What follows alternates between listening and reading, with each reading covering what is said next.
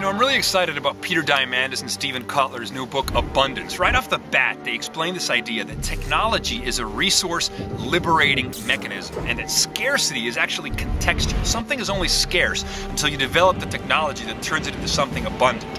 They introduced this concept of exponential technological progress, and to explain this, they talk about 30 steps. If you take 30 linear steps, 1, 2, 3, 4, 5, 30 steps later, you're at 30. If you take 30 exponential steps, 2, 4, 8, 16, 30 steps later, you're at 1 billion. That's the reason that the cell phone in your pocket today is 1,000,000 times cheaper, 1,000,000 times smaller, and 1,000 times more powerful than a $60 million supercomputer was in the 1960s. That's the billion-fold increase in price and performance and miniaturization.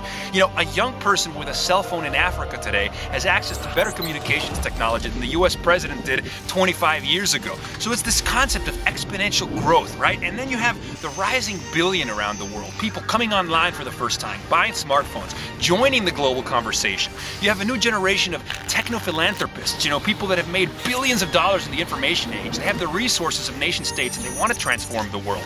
You have DIY innovators, you know, leveraging emerging technologies to impact the world in a positive way.